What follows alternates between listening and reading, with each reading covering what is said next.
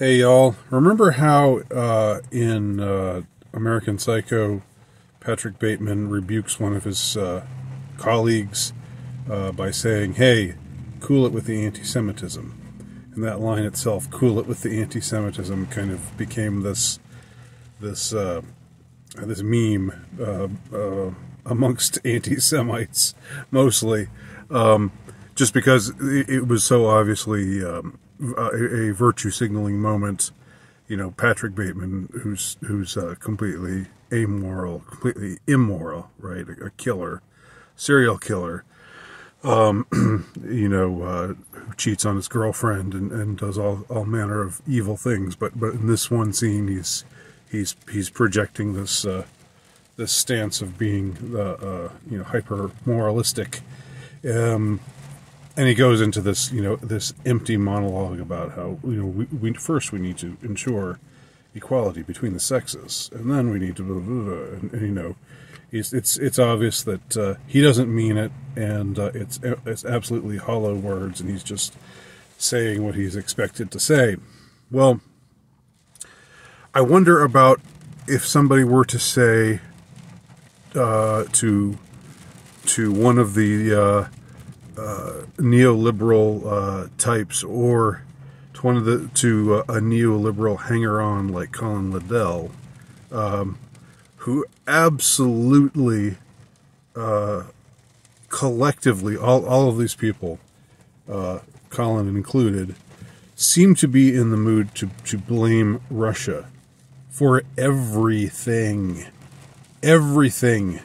that's bad in the West, including the things that they think are, that other people think are good, but they say they're really bad because it's just a Russian plant, a Russian asset. Colin, of course, said that about the Unabomber. Ted Kaczynski said that he was a probable Russian plant or Russian asset, and I don't know. I go back and look at Colin's site every now and then just to see what he's up to now, and there's just been this steady stream of, Russia's behind everything. Russia was the force behind the alt-right. Ultimately, it was what pushed and promoted the alt-right. It was what pushed and promoted. It's what's behind QAnon and the various aspects of thought that get called conspiracy theory. That all of these come from Russia.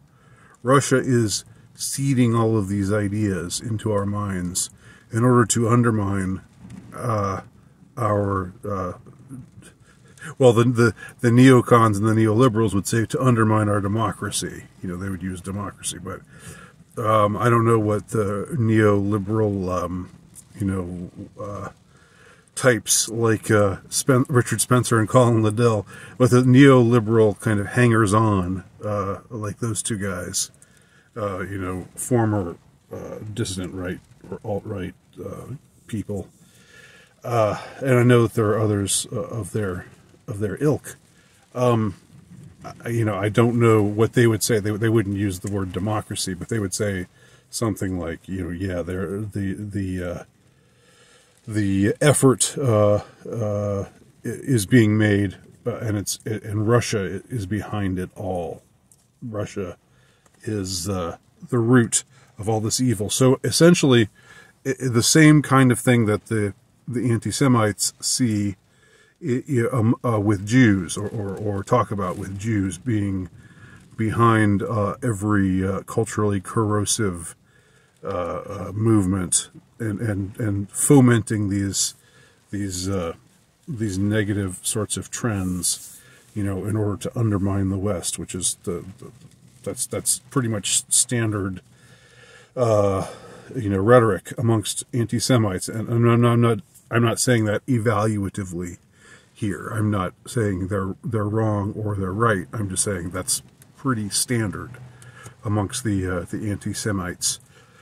But these Russophobe types, if I may call them that, I think there needs to be more attention given to the manner in which they are operating. And I think one should pay more attention to how many parallels there are between the anti-Semites and the Russophobes, with the only difference being who's the big bugaboo, who's the one who's really the malevolent force, who's really behind all of the evil trends. And it's like that they talk about thinking that conspiracy theorists are terrible, and well, they used to just say, well, they're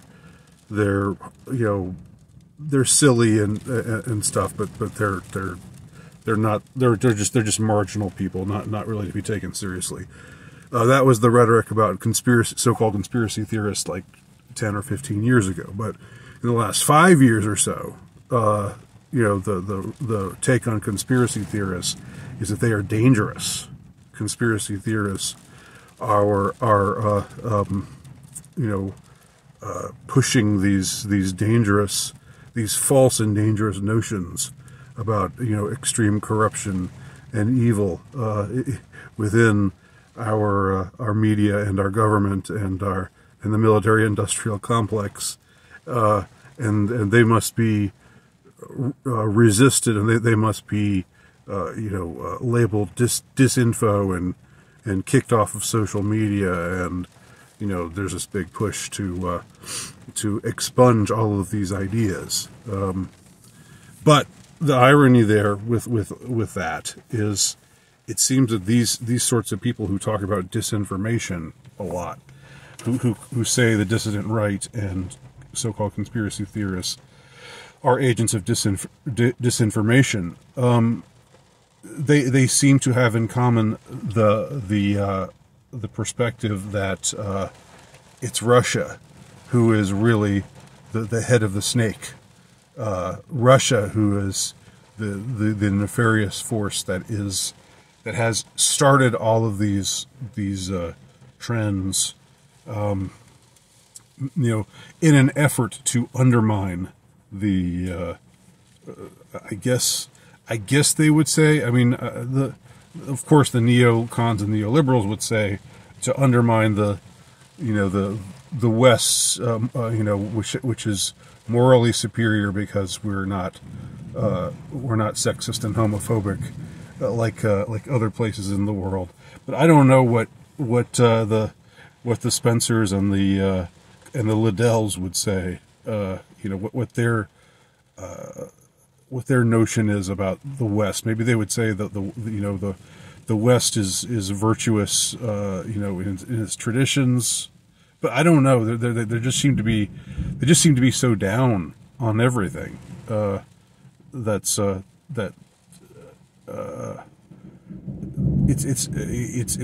so down on everything that's being put forth as ideas by people who are resisting the mainstream propaganda.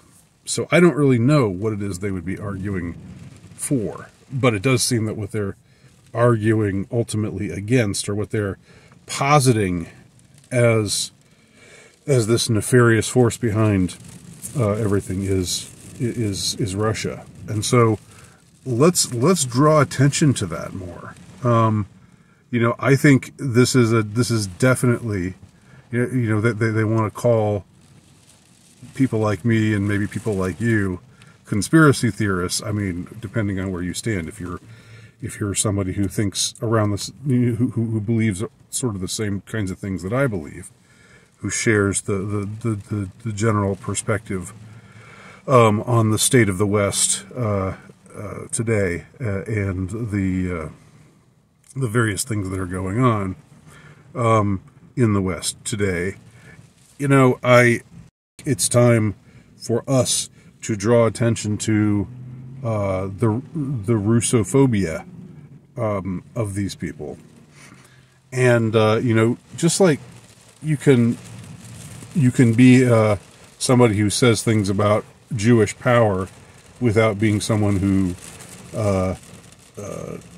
who attacks all Jews. You can be somebody who's Russophobic without necessarily thinking that all Russians are bad, but still sort of promoting this idea that the Russian power structure is evil, and has I mean, it's like that they have this grip on so much of the West, and they promote so much in the West and foment all these things, in the West that are nefarious and that wind up creating distrust of the leaders, which we should trust our leaders. That's what they say. I mean, that's kind of what the Liddells and the Richard Spencers are saying now. I mean, I guess that's what they're saying. We should trust our leaders, and we should trust that the operation, the push to surround Russia, to expand NATO ever eastward towards the borders of Russia. We should just trust that is a good thing, because our leaders are good, and they have our best interests at heart. I mean, I don't know what I'd love to hear it from them, but there's not going to be a debate that's going to take place. So I don't know what they would say. I imagine they would, or Colin anyway, would maliciously redirect the question, would maliciously reframe the question that was being put to him by just saying you're just another crazy tinfoil hat conspiracy theorist, and you're just a conspiratard, and all these other terms that they like to use. But their conspiracy, their conspiratardacy, we could say, is this intense, immense Russophobia, which just which reflects the power structure, because that is what everybody that it's what the media is telling us today. It's what the respected politicians are telling us today. It's what it's what we're supposed to believe concerning Russia. And it is interesting that this Russophobia has been around for a while. And I think in a sense it is nothing new. It's just the way that it's being endlessly stoked these days is, I find, quite alarming. I find it again something that reasonable people should be able to look at and say, wait a minute, this isn't quite right. There's something going on here. You guys seem a little monomaniacal when it comes to Russia. Every trend, again, if you follow Liddell's new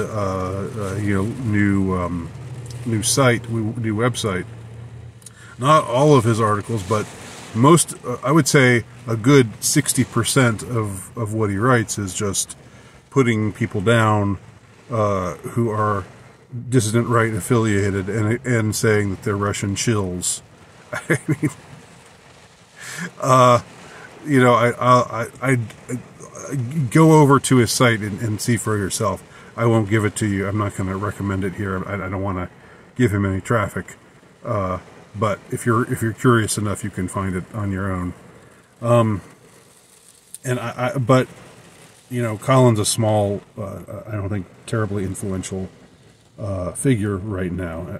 Neither am I. So I'm not. It's not that I'm saying, like comparing myself to him and saying I'm so much more, important of a character on the scene these days. But I do think that he speaks for a certain type of dissident thinker who has just turned against dissident thought, who just believes that everything that was being promoted by the dissident right or the alt-right since its inception, since it first came on the scene, who seems to now just say, oh well, that's all just been Russian disinformation. So I would just say, we should cool it with the Russophobia, and see how they respond to that. That's just those are just my thoughts. Thanks for watching. Talk to y'all soon.